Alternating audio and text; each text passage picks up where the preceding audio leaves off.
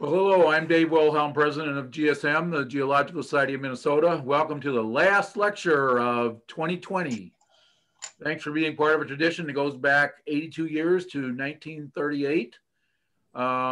This lecture's topic is The Glacial History of Iowa by Phillip Kerr, a geologist with the Iowa Geological Survey.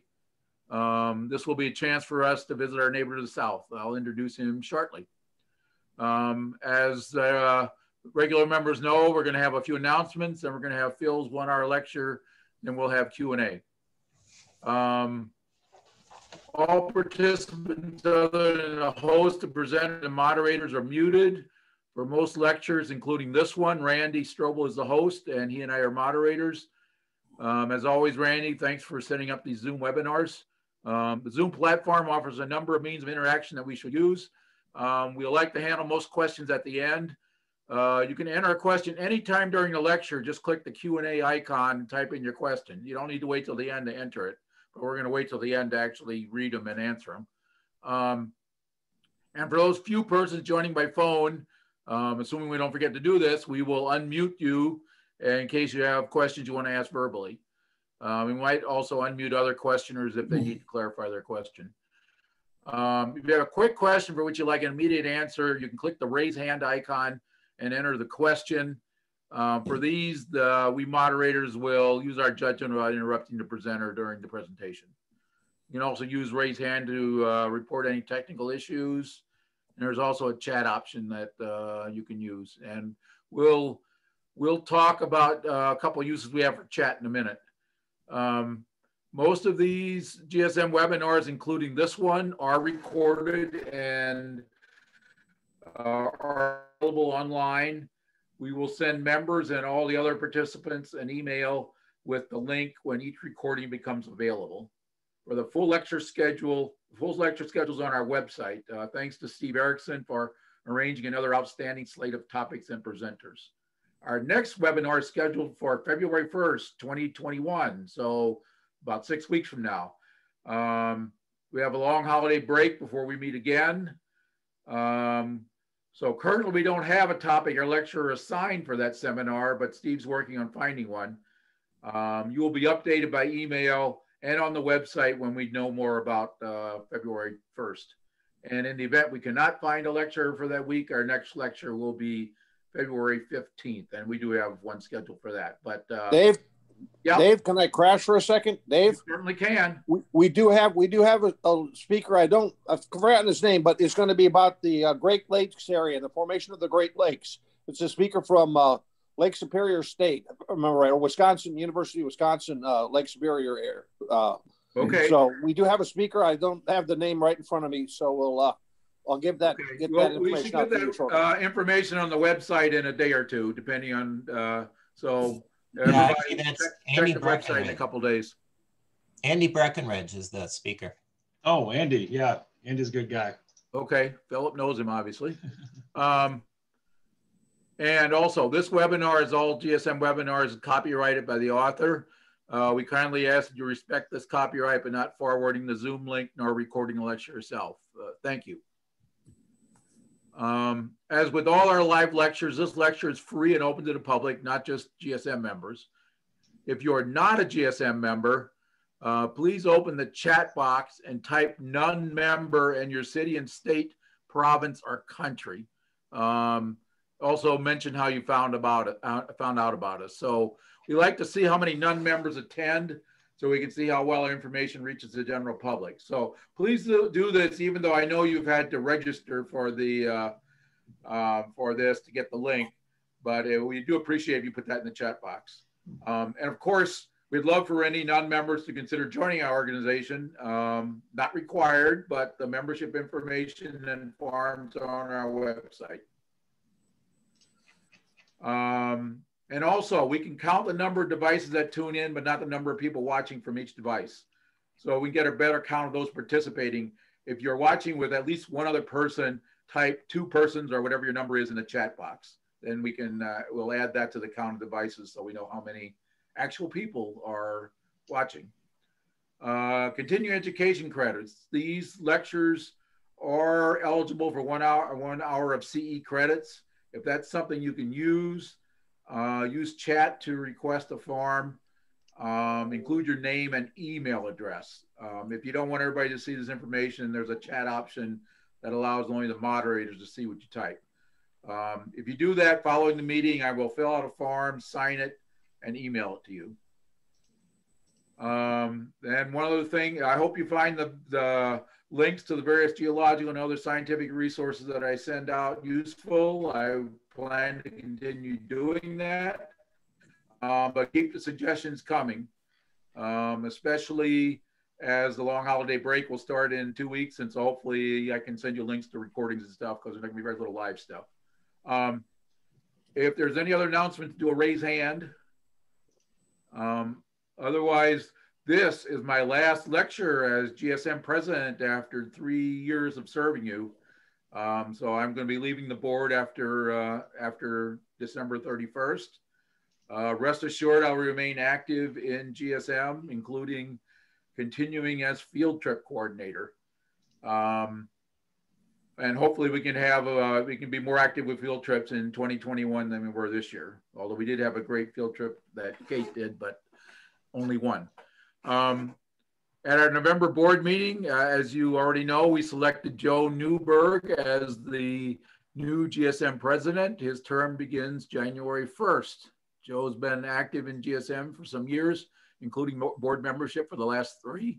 So I'm confident our organization will continue with great leadership.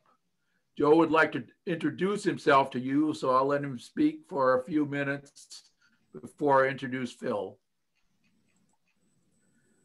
Thanks, Dave. Greetings. I just wanted to take a moment to tell all you Geology Society members how honored I am to be serving as your president for the coming year. Big shoes to fill, but I look forward to working with the board and the committee chairs to keep GSM humming along. Thanks. Enjoy the talk this evening. Happy holidays to you all. See you next year. Thanks, Joe. And I look forward to not being president for this next year, because it'll be nice to take a little less active role. But I've enjoyed doing it for 3 years. So Phil Kerr is a quaternary. I knew that. Okay, geologist for the Iowa Geological Survey. He attended the University of Iowa for his BS and MS degrees in geoscience. His master's thesis worked on the timing and distribution of a middle Wisconsin ice advance into Iowa that came through Minnesota. Being born in the center of the state, he has taken a deep interest in understanding the sequence of glacial events that led to Iowa's reworked landscape. Welcome, Phil. We look forward to hearing what happened to the glaciers after they passed through Minnesota. All right, well, thank you for having me. I'm glad that you all have an interest in quaternary geology, because, you know, the great thing about this form of geology is it's basically the modern landscape. So once you start to understand how the ice behaved, you can really put together what is going on, and especially in Iowa and Minnesota, since we're dominated by the advance of the quaternary ice sheets. So I'm going to share my presentation here. It's a little long, but you know, I usually tend to just really fly through these slides, so don't be intimidated by the 93 down there in the bottom corner. All right, let's share that and get to it. Flip that around. There we go. All right. So this is the glacial history of Iowa and kind of the glacial history of Minnesota, but a little compressed because, well, we don't have as many different till sheets as Minnesota does. And that's one thing I really respect about the Minnesota survey, is that they break down ice advances from all over the place. But in Iowa, as you'll learn, we don't have as much complexity.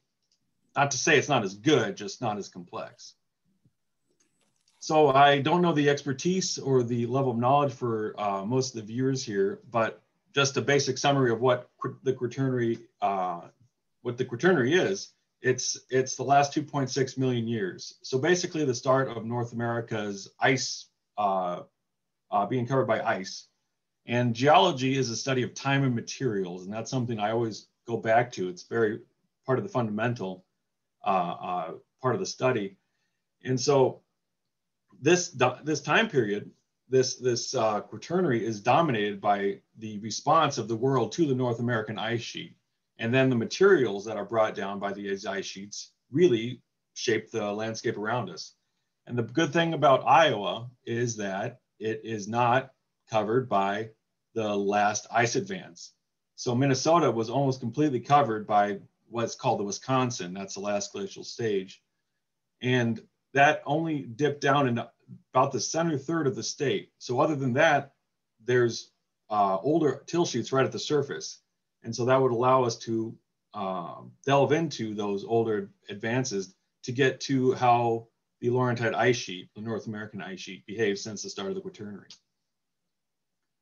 So I make maps for a living. That's what I do for most of the part of my job working for the state survey. I make maps for the USGS state map program.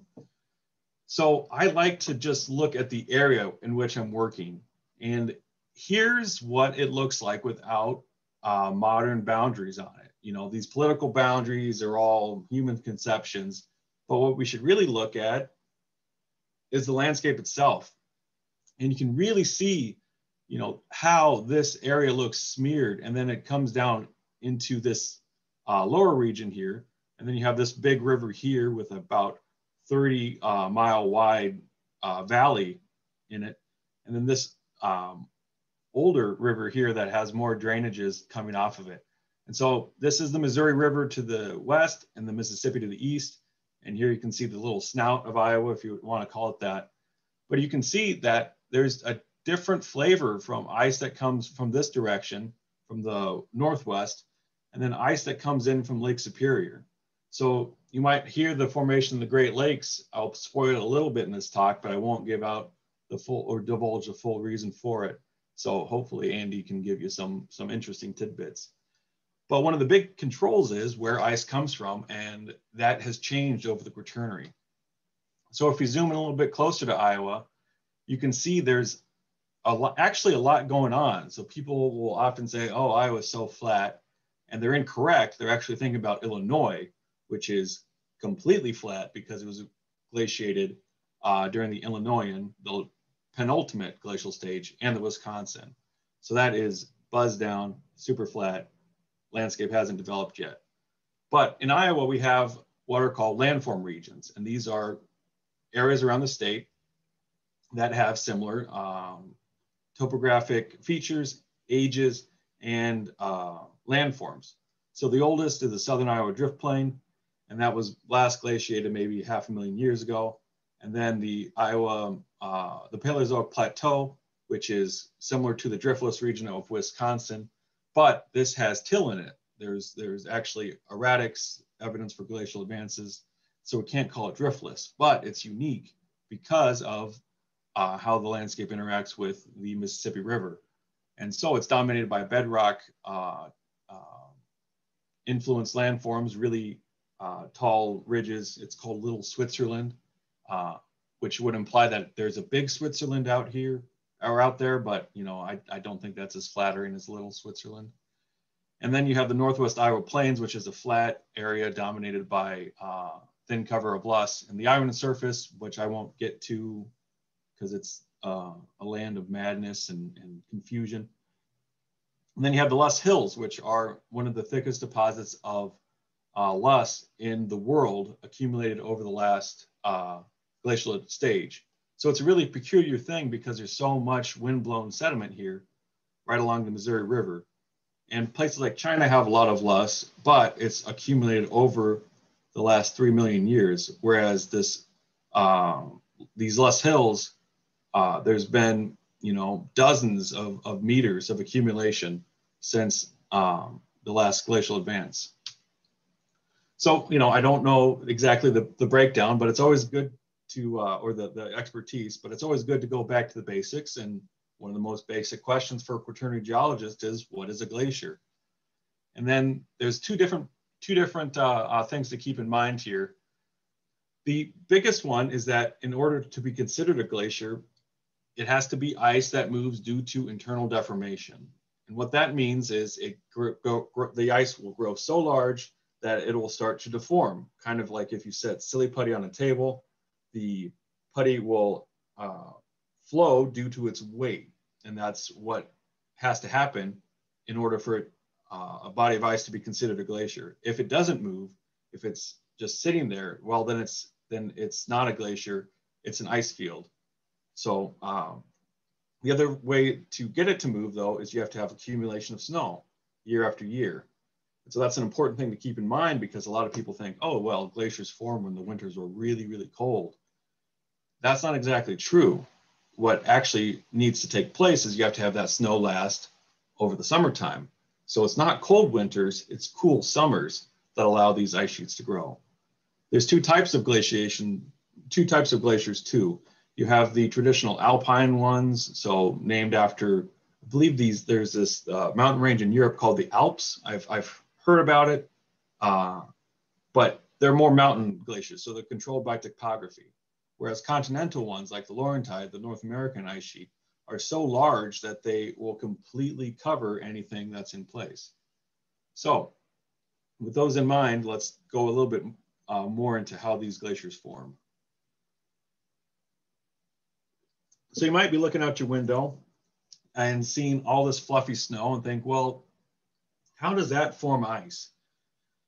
Well, you know, just like anything, you apply a lot of it and it starts to build up. So you start with these nice fluffy snowflakes, and then over years and decades and centuries in some places, you'll start to accumulate more material and it will compress.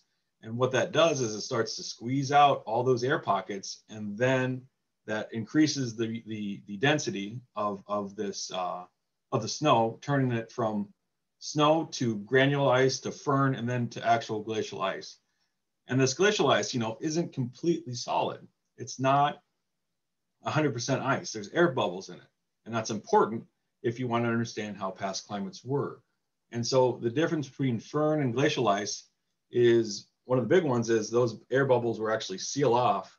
And so there's a response from the atmosphere with those bubbles until they seal off. And then they become little time capsules. And places like Antarctica and Greenland have phenomenal records, because you can count the annual layers of accumulation and melting all the way back to, in some cases, 800,000 years in Antarctica, and that's pretty phenomenal. So you can see here, oh, it's a little off here, but this is the melting line. So you get a little dark band because snow has to nucleate on dust in the atmosphere.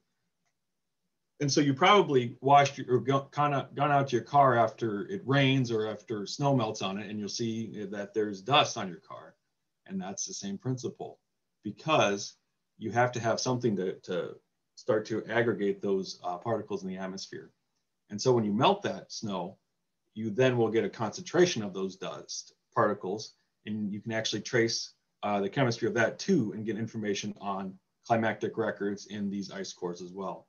However, I do my work in Iowa, all the glaciers are gone. I'm not too interested in ice cores because there's none. I would love to go to Antarctica and collect some, but for our studies, we have to use a more terrestrial base. So the reason there's no glaciers is because of this diagram. And ooh, it's a little blurry, but the point of it is there's a balance between accumulation and ablation. So that is the equilibrium line, and glaciers will move from where it accumulates to where it melts. And they have to melt because there's not glaciers covering the entire world. And that's important because there might have been times in Earth's history where the climate was so that everything was covered. But now we sit on this threshold where it's glaciated and not, and glaciated and not. And so that's an important thing to understand, that we sit on this little, like, not a knife's edge, but, you know, okay, it's a pun because an erode is a glacial carved mountain. It's French for knife edge. Anyway, I'm getting on a tangent here. But the important thing to note is that this equilibrium line represents where ice will, if ice advances or retreats, it's based on if there's accumulation or more ablation. And so as ice sheets retreat, there's more melting, and as they grow, there's more accumulation. So how do these ice sheets move? Well, this is an important thing to keep in mind because this is a really interesting field, and Minnesota is great because it has both of these examples in the bed forms. So we mentioned internal deformation. That's just the ice moving due to its own mass. And then the other way glaciers can move as if they slide along the base.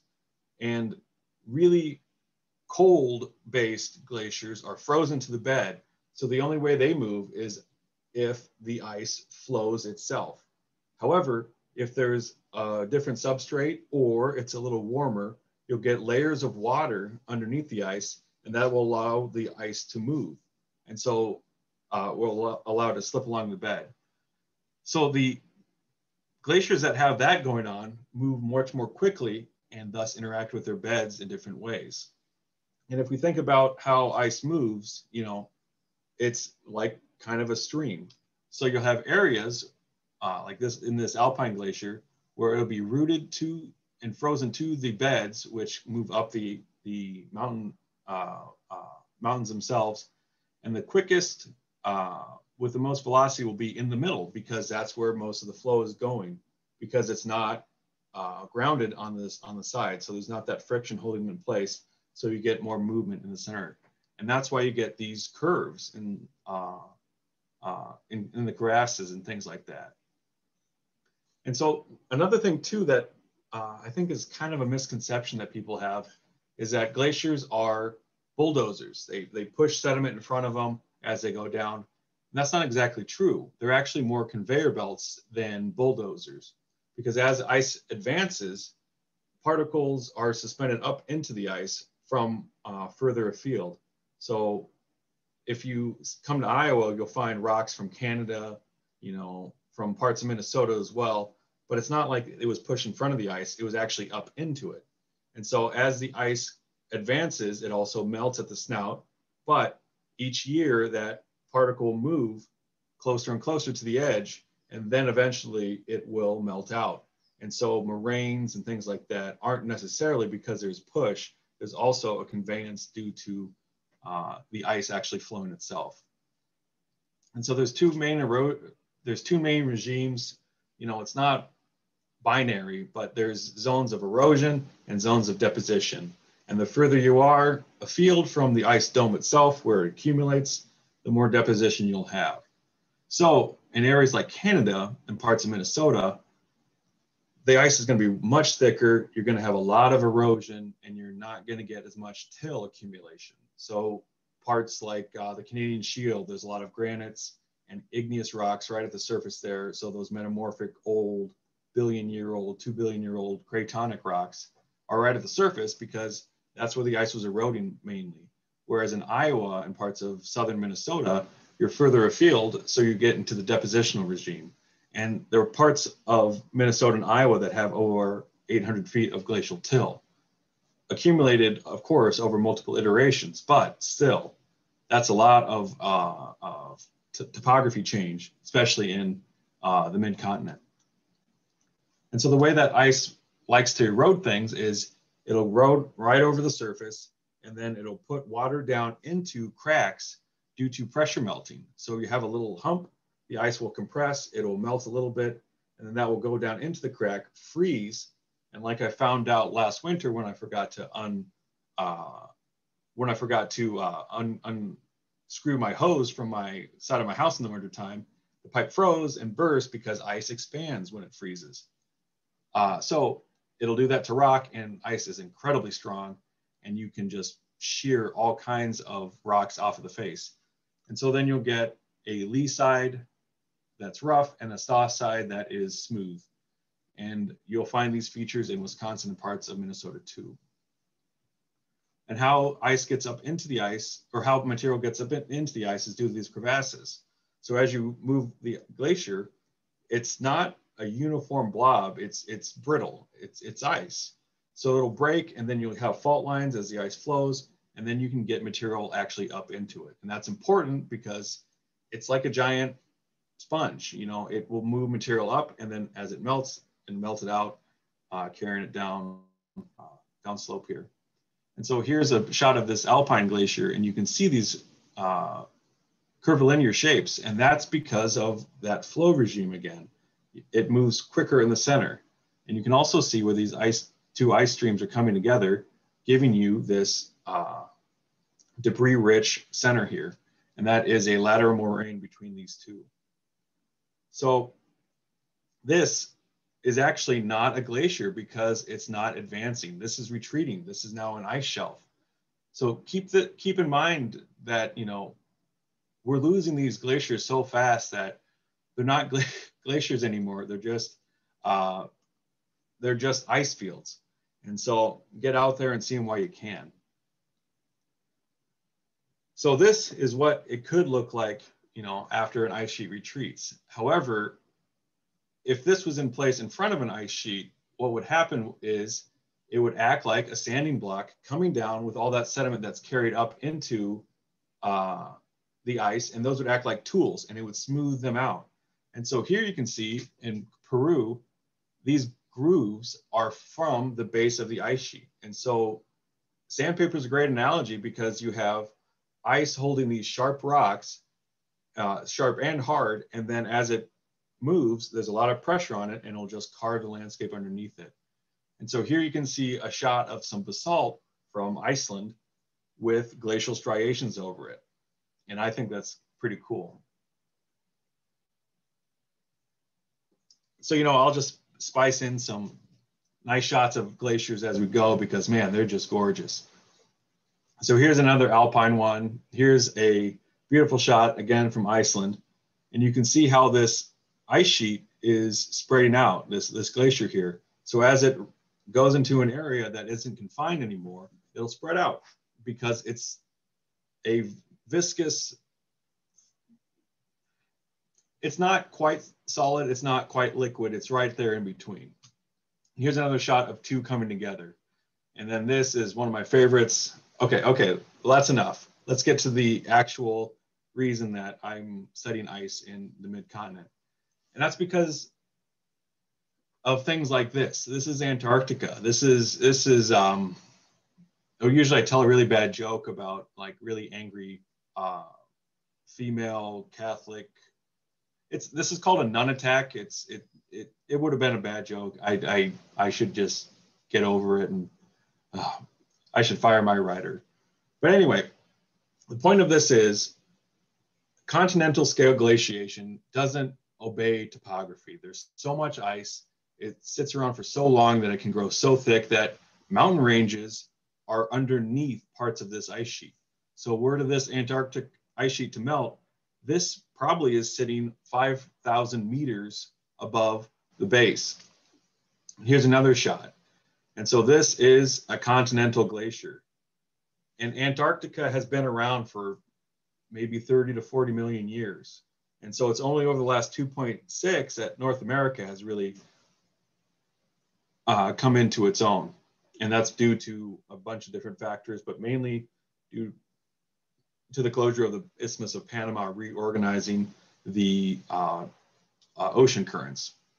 So one thing we should talk about before we get into a lot of different, before we get into it, we have to talk about ice domes. And in Canada is where these ice domes form for the North American ice sheet, the Laurentide ice sheet.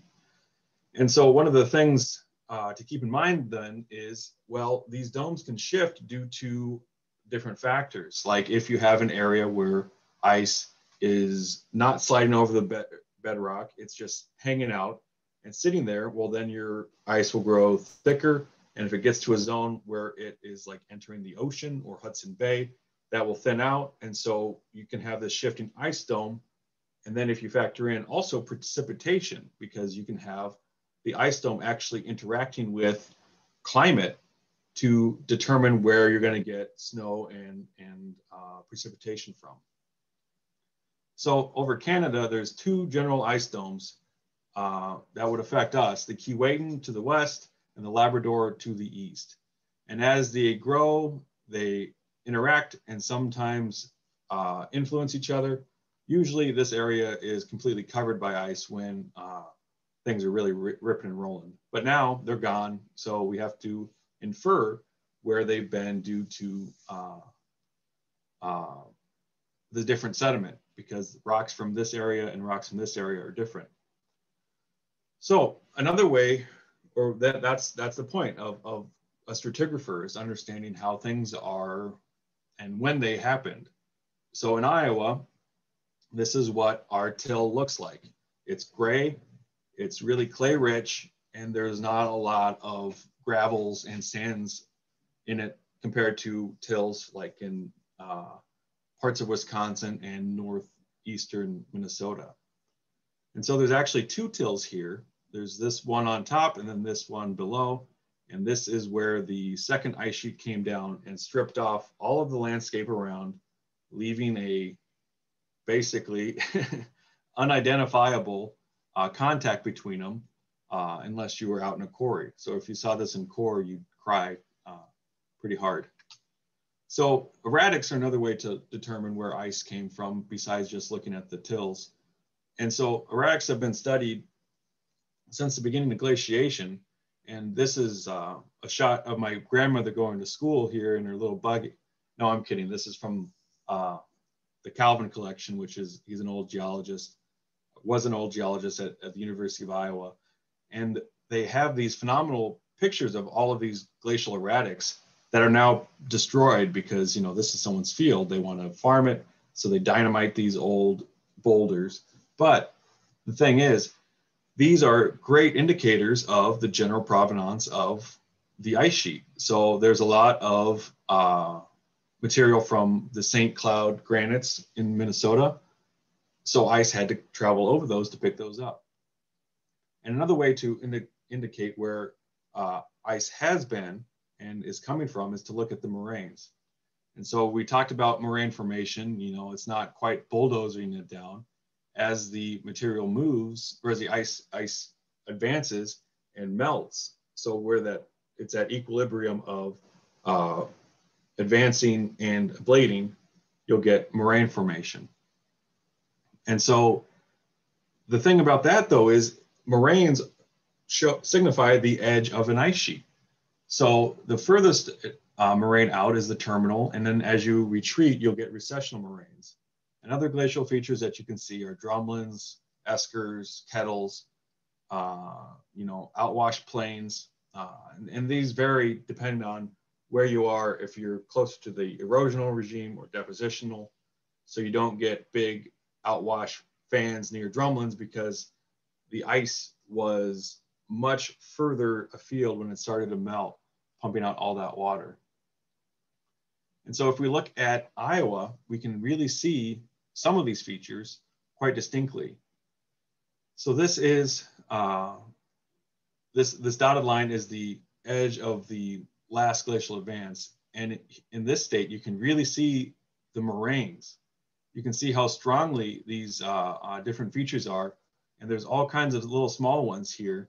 And this moraine right here is the Algona, and that sits about 100 feet above the landscape around it. And that landscape is super flat because it's new.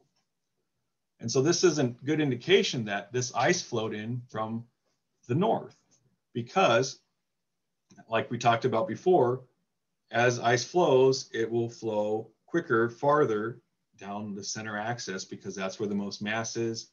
That's where you're going to get your flow direction. So besides just looking at where ice came from, we wanted to determine how many ice advances there were. And there's evidence for multiple tills, and you can see that based on disconformities. And this is the same shot. This is the same quarry that I showed earlier with those two people standing in front of that gray till. This is just angled 90 degrees.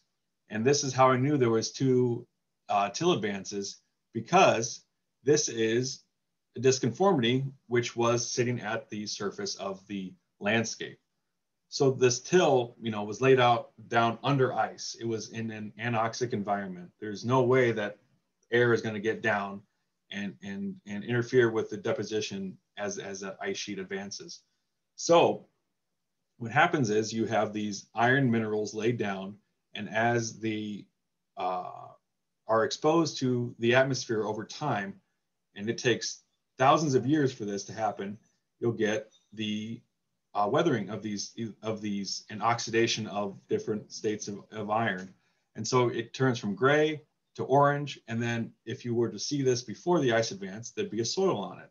And Iowa has numerous paleosols that can be used to track the ages of these till or these ice sheet advances too. And so when we look at core, we can see the difference between these different advances by the intensity of this weathering. So this is a really old core, and you can see secondary accumulations of carbonate. There's sometimes barite and anhydrite, because it was a different climate when that soil was formed. We don't see those processes happen because there's it's not as intense of climate. It's more mild, more temperate. We have more water, and there'd be a higher water table today than in this period. And we can kind of see that based on this till that was laid down 30,000 years ago and does not show this intense weathering. And so one of the things that is really important in Iowa is outwash. And that's because Iowa is super drained, unlike Minnesota and Wisconsin. That's because it's an older landscape. So we have all of these drainages that were touching the snout of the Des Moines lobe. And as that ice sheet melted, both as it advanced and as it sat there and retreated, ice is always melting because it's so far south that even in the summer times, it's going to be, you know, highs in the 50s or 60s, and that's going to melt ice. Well, that ice, as we said earlier, is dirty. It has all kinds of stuff up in it, and that will then create outwash plains. And so rivers that drain the Des Moines lobe probably look something like this.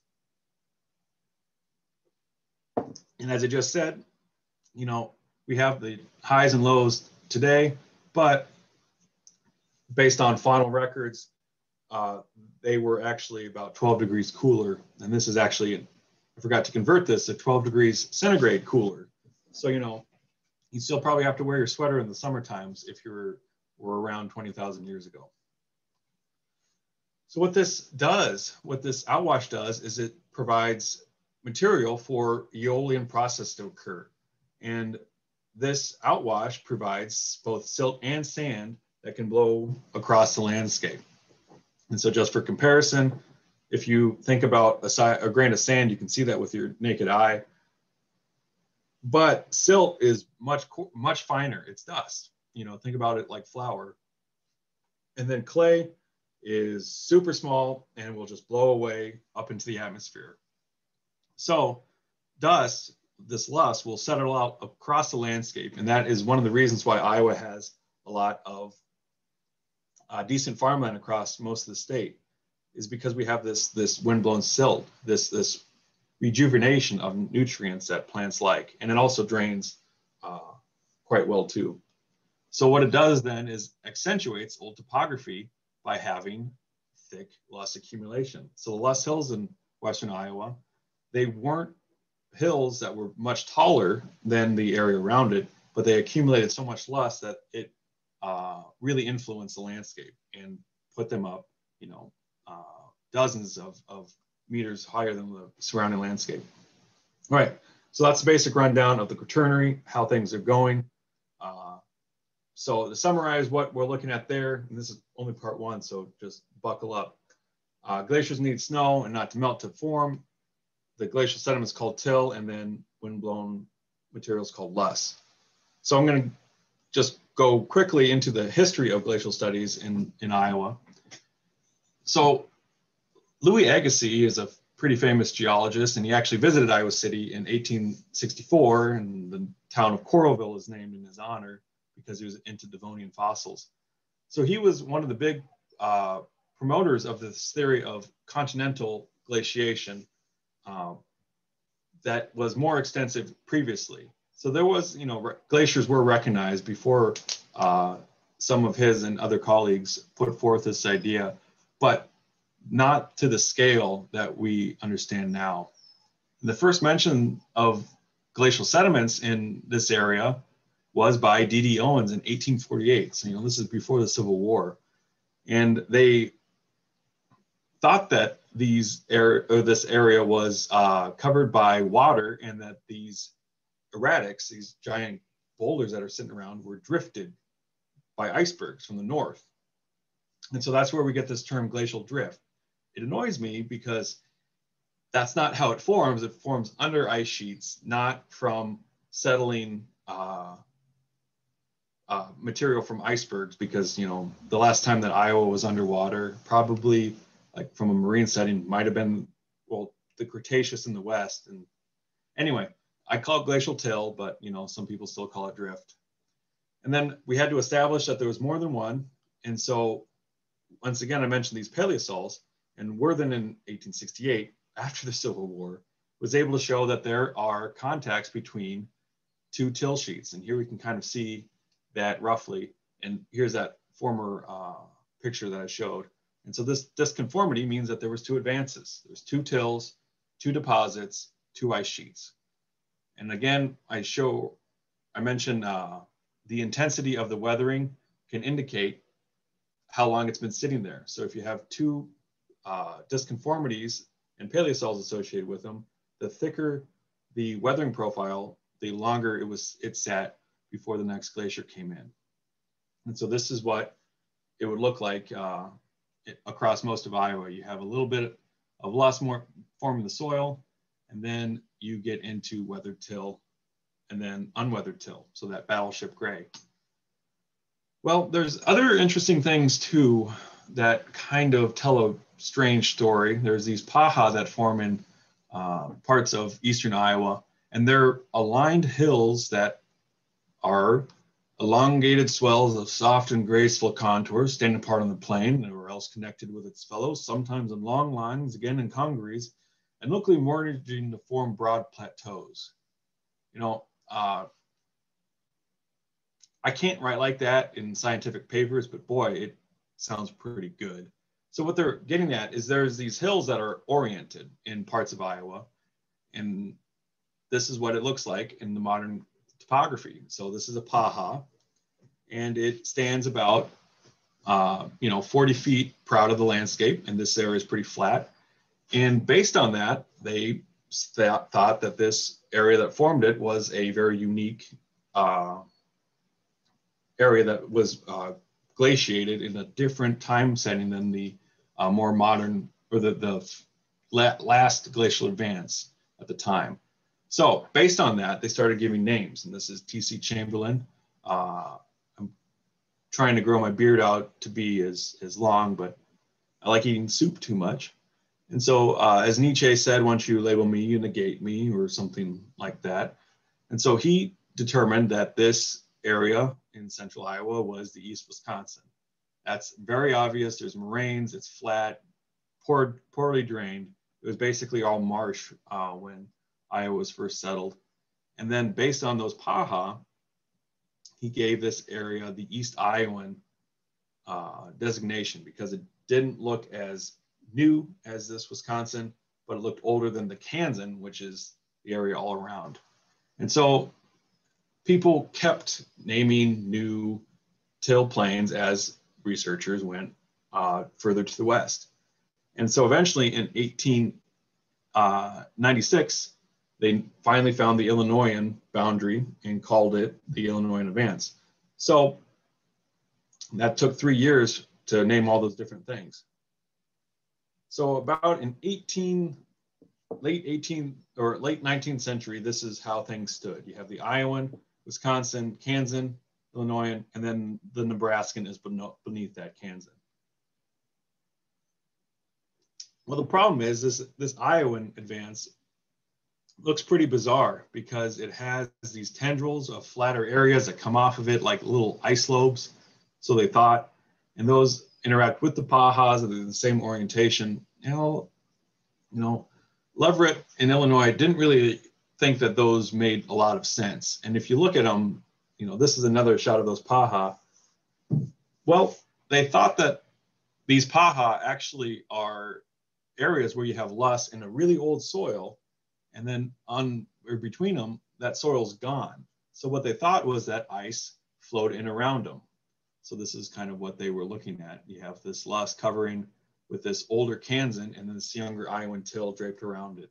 It doesn't make a lot of sense, and it's hard to explain because it's not how things were.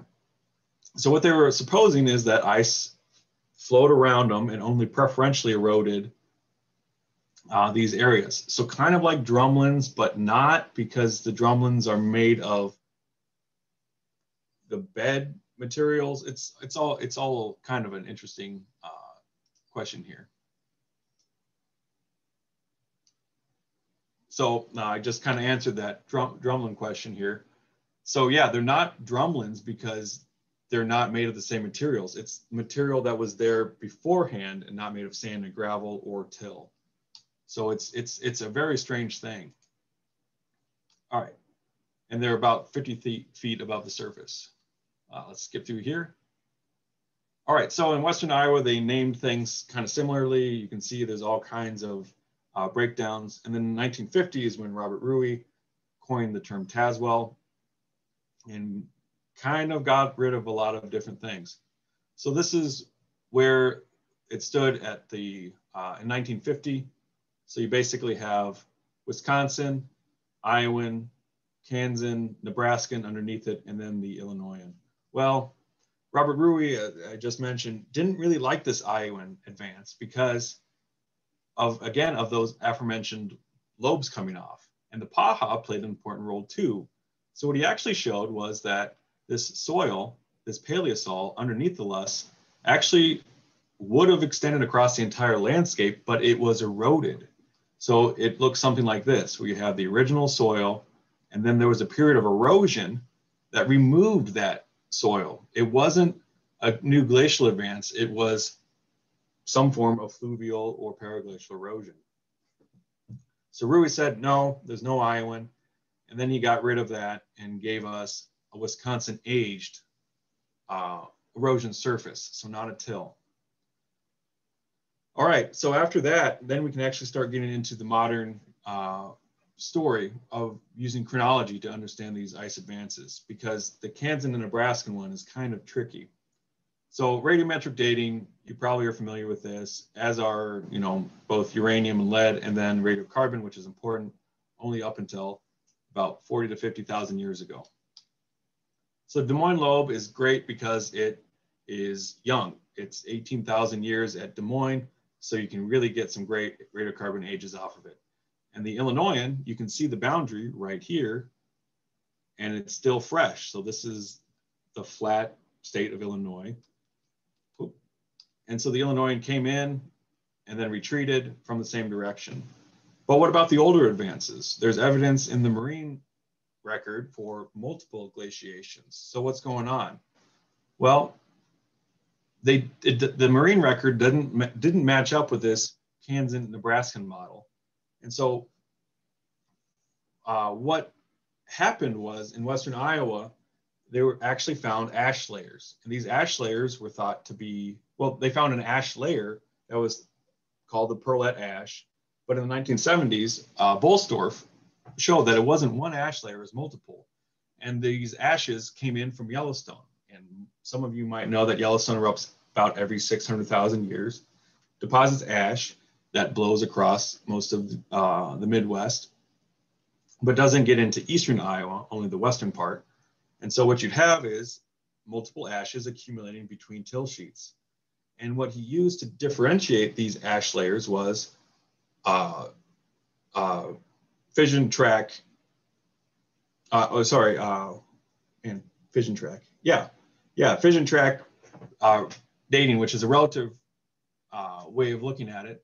So if you have new biotite, it'd be clean, but as the uranium breaks down, it shoots off particles, and then you get tracks. And these tracks aren't, necessarily equal to time, but these radioactive materials decay at basically the same rate. So as you have a mineral sit around longer, it'll get more and more tracks. So if you have three ashes that have very different rates of fission tracks in their biotite, you can get different chronologies. So for instance, you have this one that has a couple and then one that has more. So it's a relative aging method. In the field though, it's really complicated because glaciers love to erode the material beneath them as they go along. So you can draw boundaries wherever you want. That's why I don't deal in Western Iowa, because it's so tricky. But anyway, what Volstorff did was he tracked those back to Yellowstone and got the chronology from argon dates. And so he was actually able to get the calendar, or like the actual year, so like 600,000 or 800,000 or 1.2 million years ago, to give us an actual series of actual stratigraphy, because people kept noticing in Western Iowa, well, hey, there's this Kansan till in Nebraska till. If there's 2 tills, that's great. But then they kept finding another till beneath them, or a till beneath those. And so things started to really fall apart. However, the problem with this is it's really hard to identify these pre-Illinois or these non-Kansan and non-Nebraskan tills, because they look very similar. So what they did was they renamed it the Kansan and Nebraskan and just lumped them all together as pre-Illinoian. So there's 6 tills in that package, and they fit, you know, before the Illinois advance, which was 130,000 years ago. And this is the rough way that it's broken up today. So instead of using exclusively ashes, they get at the polarity, because there was a reversal about 800,000 years ago, the Bruns-Matayama reversal. And so there's tills that have iron minerals that have a reverse pole, or their polarity is reversed compared to today. And so the newest discovery, though, as mentioned in my biography, is there was actually an advance into Iowa between the Illinois and Wisconsin. And so you can see the moraines here. You can kind of see them, but it's really difficult. So what you have to do is go out and collect a bunch of cores, make some maps based on those cores, and then use all of this information of these cores to come up with a story to explain why there's those moraines up to the north. Luckily, we were able to date it. So if you go out to certain quarries, you can get wood and till, and then radiocarbon date that, which we did, showing that parts of this Iowan surface actually were more recently glaciated, but it was also affected by that period of erosion. So things were reworked and really destroyed. And that's a really complicated story, because there's a lot of paraglacial erosion and different processes going on. So that's pretty that's a whole nother talk. What we can do is reconstruct where this sat. And so there was actually 2 advances of this middle Wisconsin. So, you know, late Wisconsin is when the Des Moines lobe came in for the last time. Middle is before that. And then early, well, it was before that too. But the rough ages of there fall between, you know, 45 to 40, and another advance around 32,000 years ago. And so that's the rough stratigraphy. So if we throw that in to the story of the story of Iowa, well, we have this boundary set forth, and then this is let me back up. So in context, this is the maximum extent, and this maximum extent is about anywhere from 500,000 to 2.6 million. It's hard to determine how far these older ice sheets came, because they're so old that you can't find the moraines.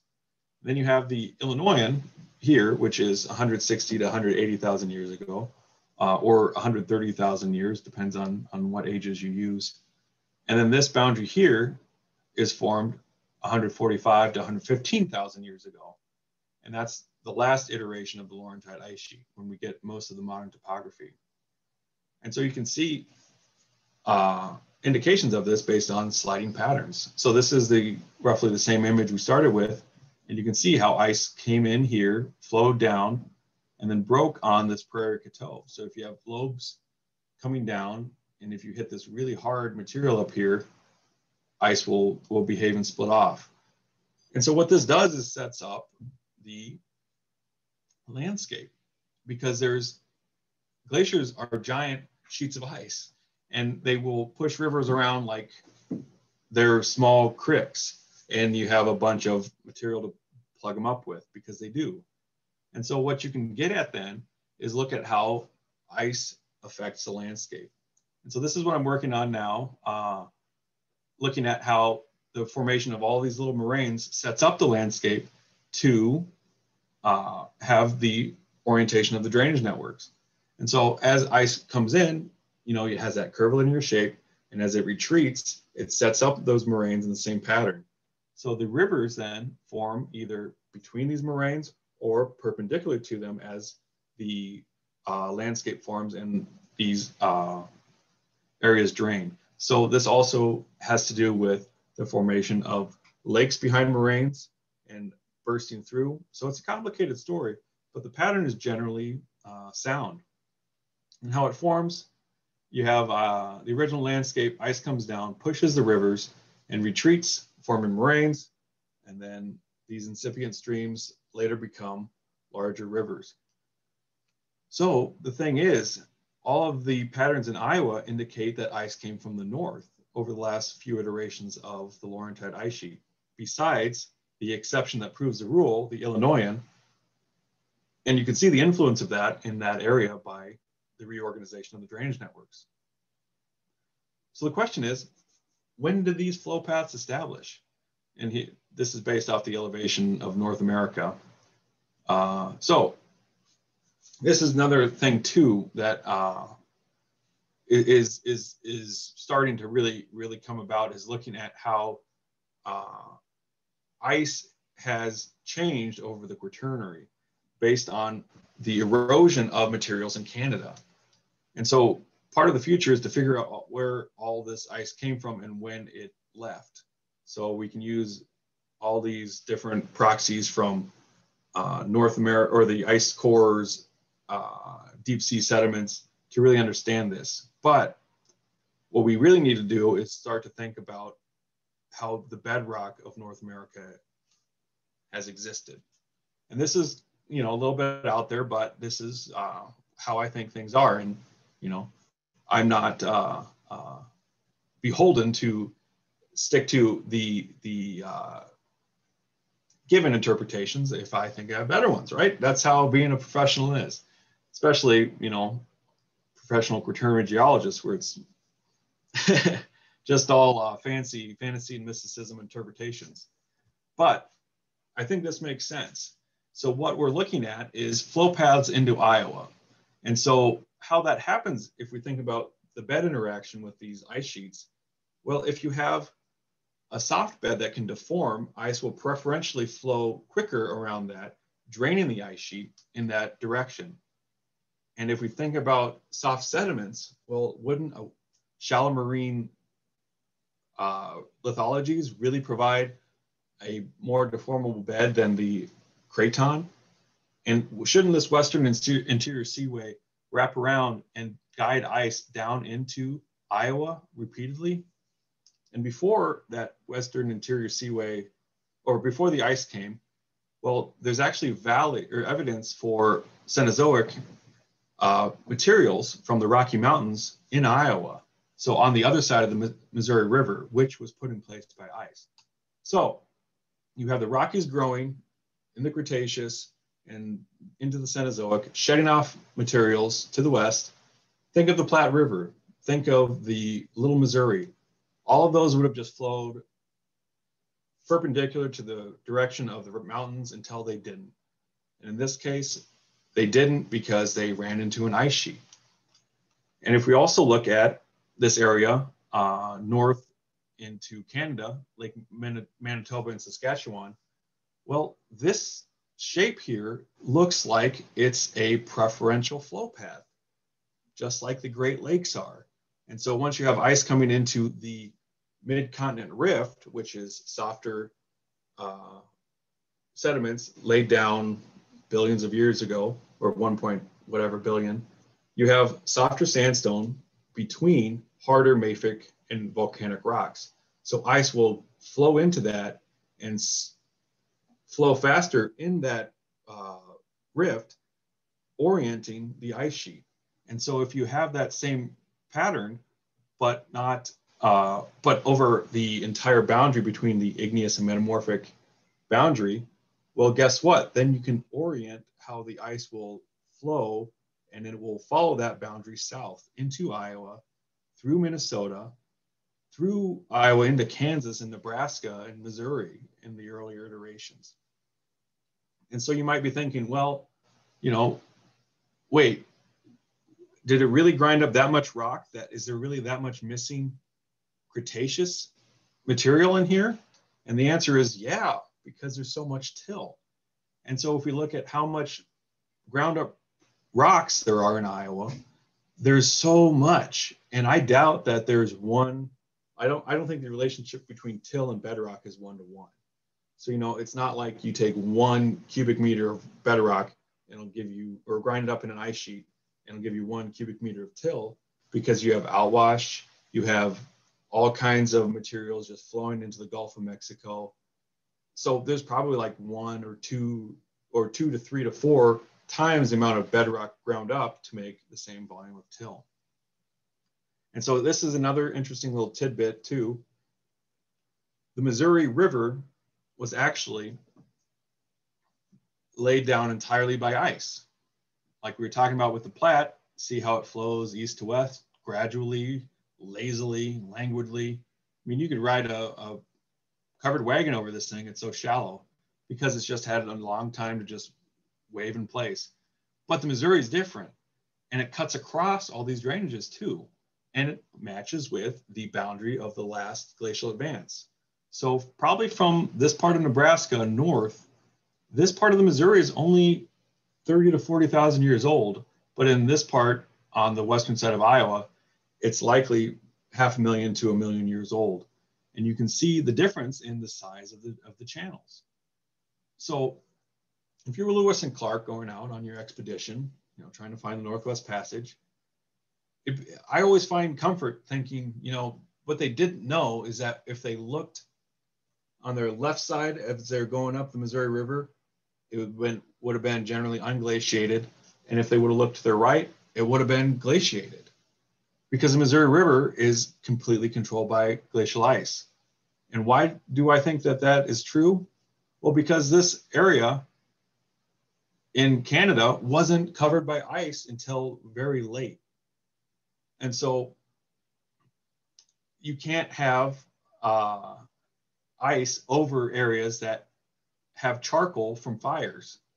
And there's multiple dates in here showing that it was ice-free during the buildup to the last glacial maximum. So ice was coming into Iowa from that boundary that it slipped on, you know, between the craton and the softer sed rocks, coming down into Iowa. And eventually ice grew up from the east, pushed it up over that that boundary, and then flowed, giving us the Missouri River. And the Loess record likely shows that. And anyway, I'm getting far, like I'm starting to pull at thread, so I better sum it up. So thank you. I'll take questions if you have them. Feel free to ask anything. I'm around all night. I've got nothing better to do. So thank you very much. Thank you, Phil. I think there are a few questions. And feel free to enter more questions. I got to find them here now. I got to move things around on my screen. Looks like Gary Dukes asked if there was a braided river, and the answer to his question is there's not braided rivers in Iowa now, because how rivers form in the Midwest now isn't by massive discharge from ice sheets. So we don't get like in mountain ranges, the same thing happens with the spring thaw. So you get this big pulse of water, it sends out all the sediment, and then the rest of the year, there's smaller volumes of water, which then don't have the energy to move the sands and gravels. And so that's why you get that braided river. You get big floods and then like low flow. In the Midwest now, we get more base flow, so recharge from the bed of the river. And so that gives us just a lot of just steady flow. And so that's how we get these meanders now because it's a environment with less energy in it. And does Dave want me to get into PAHA, because there's a lot of Sure. a lot of that. I'm just going to comment on your last picture there. I'm looking at it. You do have a long way to go with your beard, right? Yeah. The thing is, I already have like long hair. It's, you know, to my shoulders, and I feel like it's one or the other. And again, I like eating too much, and I don't like pulling it out of my beard. So I don't know how those old timers did it. Sure. I mean, you described PAHAs, and you did mention they're different than drumlins, but if you have more clarification, great. Yeah, I do. So when Dave entered that question. Yeah, so I kind of like being a geologist from a small state, well, not a small state, but a small state survey. I have multiple hats or helmets, if you want to say that. And one of them is trying to understand what's going on in the eastern half of the state. And so this is that Iowan glacial advance, but in reality, it's an erosion surface, because this area was covered in permafrost as that last ice sheet advanced. So it was super cold. There was ice forming in the ground, and then the landscape warmed up and destabilized. And so that's what removed that soil is basically giant slush flows, giant massive scarp formation coming from these rivers that carried outwash. So what that did was leveled out the landscape, which then allowed that dust to, well, disallowed the dust to accumulate, because the sand was able to be transported out of the system. So if I pull up, I think I have, yep. I'll pull up another PowerPoint and just go through that real quick. Let me find it, not give it away. Yeah, so here we go. So these PAHA form where areas are, where the dust can accumulate. And so where that is where there's either there's an upwind impediment to the sand, because the sand just gets out and basically deflates the landscape around it. So, I mean, saltation, the sand balances, it has energy, and it deflates.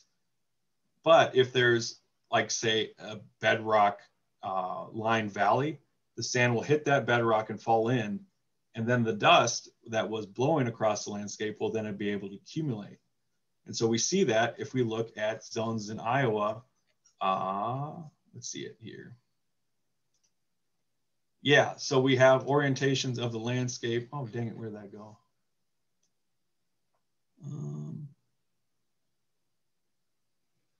Yeah, right here.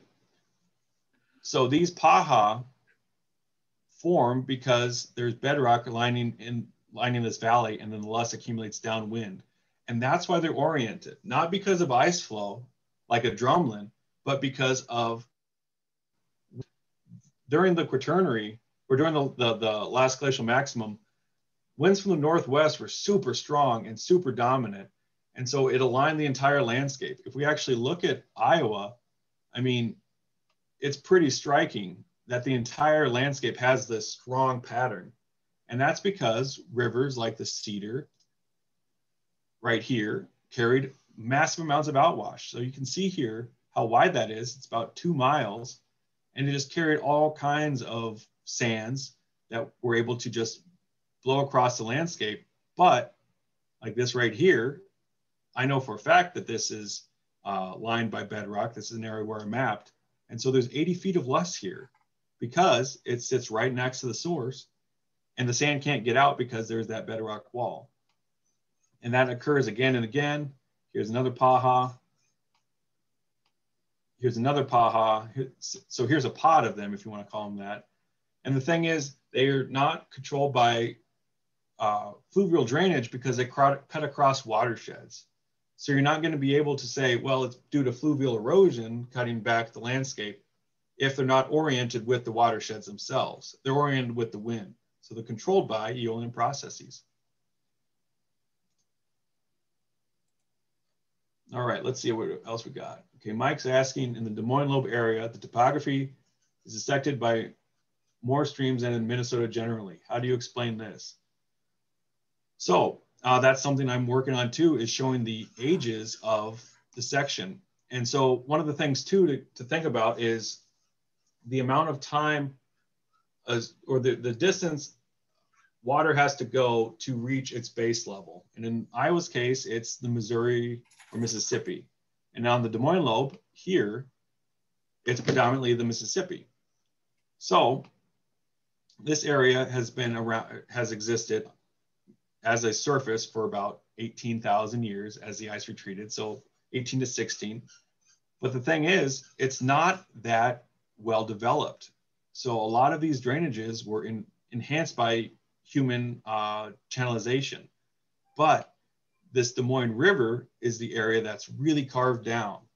And that's because it was a giant event that flooded the area and just really tore down into the area, because to the south of it, this was much lower. So you had a nick point that traveled all the way up the Des Moines Lobe until it kind of basically petered out north into Minnesota.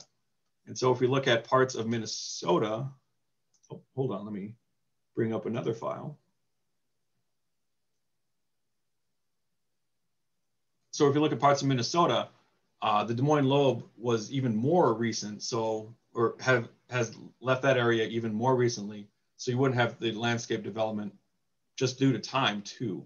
But there's also the influence of glacial lake Agassiz, and you're not closer to the lower parts of the Mississippi, which would control base level and incision. So it's this kind of multiple avenue thing of, yeah, here we go, of its newer landscape in Minnesota by a couple thousand years. And it's also closer to the headwaters of the Mississippi, so there's not as much energy available because it's at a lower or higher elevation, and you aren't going to get that base level nick point cutting back. All right, so Pete asks if never visited central Iowa, is a terminal moraine substantial? Well, actually, that's a great question, because the state capital of Iowa is actually on the Des Moines, or the Bemis Moraine.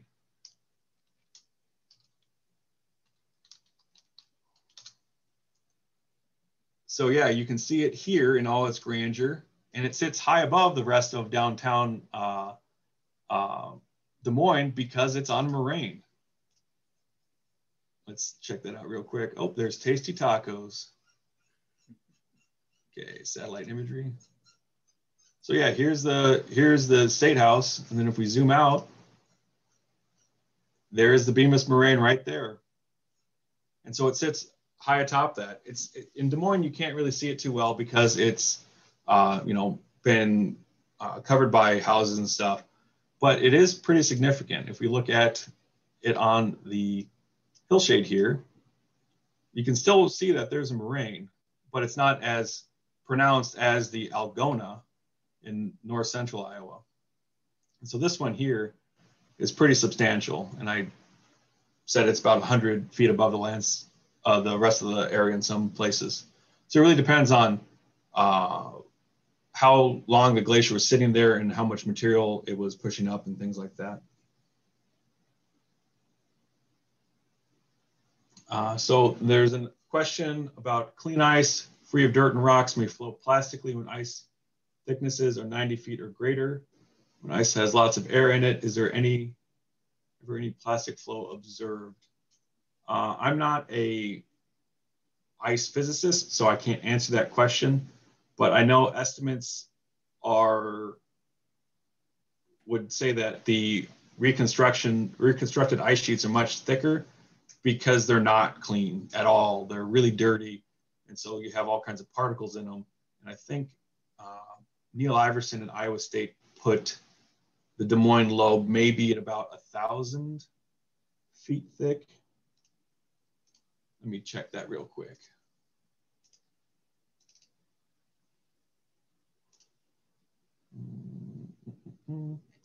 Yeah, I think it's about somewhere in there from anywhere to 600 to 1,000 feet.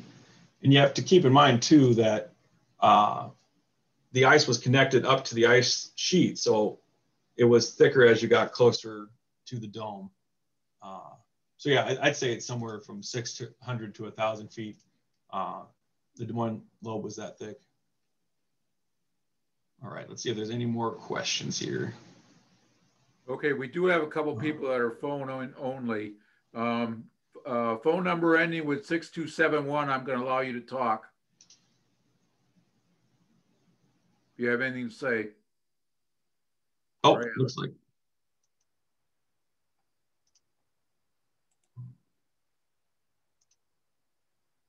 Well, it looks like they're muted still. And then there's also There we Hello? go. Oh, Yeah. I didn't have any questions, but I certainly enjoyed the talk. oh, well, thank you. okay, and now 8631, you should be able to unmute. Hi, it's Mary Helen. One question I've been attempting to follow with my atlas, which includes elevations, because I can't see your slides. Oh, yeah. I'm looking at a map of Iowa and seeing that the southeastern quarter roughly is much lower elevation than the other 3 quarters, and obviously due to the drainage from the rivers. Does that also represent roughly where the lowest lobe of the ice was? So that is a very insightful and very complicated question, because what's going on in this part of the Midwest is you have the influence of tectonic forces setting the stage for Quaternary ice advances. So what I mean by that is you have we sit between the Appalachian Mountains or Appalachians and the Rockies. And so we have influence from both of those over different time intervals. So clearly since, the rise of the Rockies, they've been the dominant force. However, there is some influence from the east because of drainages off of them. And so that's an important question of when do these drainage networks establish? Some people actually put the Mississippi to be way older than I would give it credit for, because what they say is that all of North America drained down the Mississippi before the ice sheet started. And that would put, I just don't believe that. So what I'm getting at though is the elevation that you're talking about is due to a couple of different things. Likely the bedrock is lower there because of, all of the sediment from the Rocky Mountains shedding off, coming across from the west, and that would add hundreds of meters of elevation. And then as material gets eroded due to ice, it will act like a shield to block some of the erosion that other areas would experience. So you'd still get higher elevations to the west due to Cretaceous. And Iowa has a couple hundred feet of Cretaceous sediment in the west. So ice flows from there to the southeast because it's at a lower elevation, and ice flows like water downhill, or I should say, to its gravitationally sound position. So yeah, you're right. Southeast Iowa is lower, but it's an interesting place because it's shaped like that due to ice that came in from Illinois probably 1 or 2 times. And we can see that if we look at the orientation of these drainage networks. And so they're all facing the Mississippi, and if the Mississippi wasn't there, they'd be facing Illinois.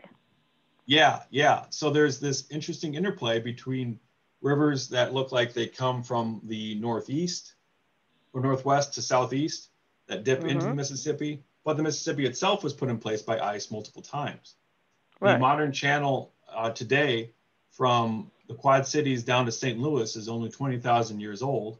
It used to flow from Dubuque to Peoria, and you can see the size difference of the streams, and it reflects that. So what happened was the Lake Michigan lobe about 26,000 years ago blocked that Mississippi River, formed glacial Lake Milan until that was large enough to punch through the area near Rock Island, Illinois, and then the Mississippi flowed into the what would have been the Iowa and the Cedar River system to St. Louis. But before that, you know, ice pushed the Mississippi around multiple times as well. And so there's actually evidence that the Mississippi River would have flowed north through the Wisconsin River Valley.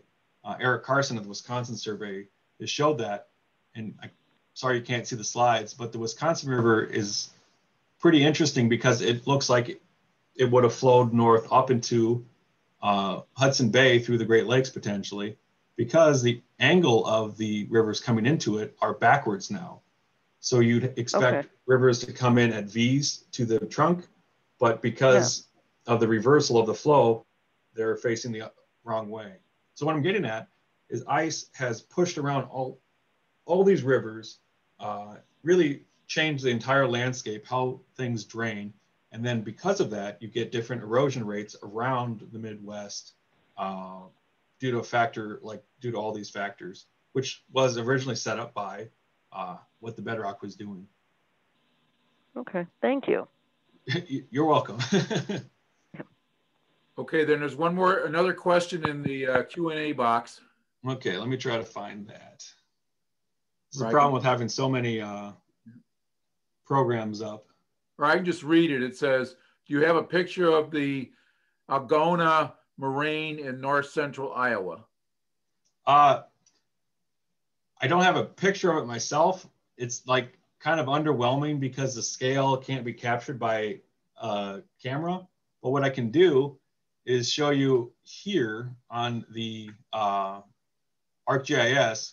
So this is like my main tool that I use. And so if we, actually, let me open up another one if I can. But basically the elevation is pretty stark in this area. So it's really flat because it's a new surface, but that Algona moraine sat around for a while. Actually, let me open up another one and I can just read the elevation values from it. This is cutting edge. This is how cutting edge science works. You just sit around, wait for some guy to find a file so you can read elevation values from it. Or it could crash too, you know, it depends. Let's hope not. Yeah, that made it crash, cool. So anyway, oh, that's what I was doing. Here we go. Okay, so I don't have it. Yeah, give me a second here. I'll fire it up in 3D so you can see the elevation differences in that way, if that works for everyone.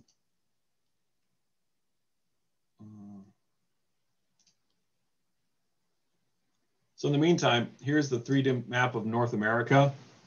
And so this is the modern surface with the bedrock transposed on it. And you can really see these flow paths into Iowa. So, you know, here's Iowa glacial boundary. But there's a stark difference in how, in this area, because ice has really carved that out. And the same thing is with the Great Lakes. You have ice coming into this Great Lake, to Lake Superior, and it would just float around and then come out due to the orientation of that mid-continent rift. And so, not to spoil Andy's talk, but most of the Great Lakes were caused by soft spots in the bedrock. So Lake Michigan, Lake Huron, I'm not going to tell you what it is, but there's something going on, and it has to do with the shape of Michigan, and it has to do with the Michigan Dome. So it's pretty neat to start to think about North America in that way. Okay, let's see here. Well, that's not working. Anyway, so yeah, it's about 100 feet high from the landscape around it, that Algona moraine. Okay, Randy has a question he wants to ask, and he can unmute himself, so I'll let him do that. Yeah, my question is, I've done the RAGBRAI bike ride across Iowa a number of times. I'm wondering if the survey would ever consider putting together a day-by-day kind of a guide for the RAGBRAI riders of the geologic features they might be seeing.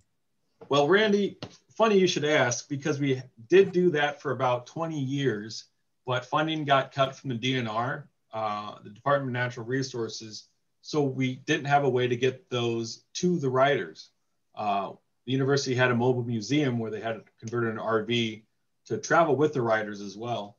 But we actually have a lot of articles from across the state, and we're working on an interactive map of all those articles, because as you've known, RAGBRAI doesn't go on the same track.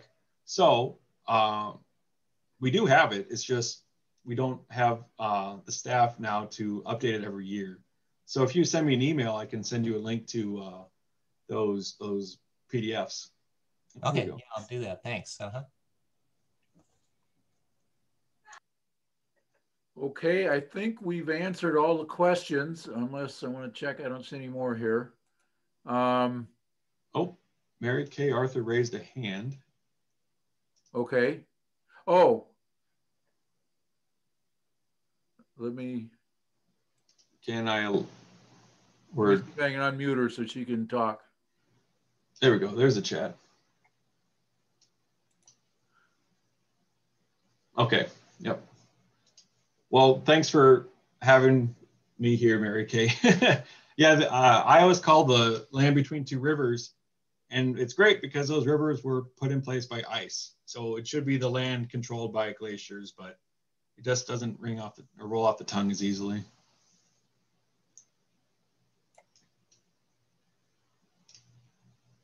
If you want to say anything, Mary Kay, you can.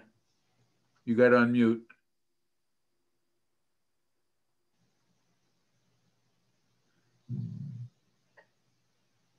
I guess not. She said what she want to do in chat, I guess. David, Phil? David, Phil? I feel it takes a long time for it to come up on my screen. Okay, go ahead, Mary Kay. Thank you. And thanks a lot for this talk.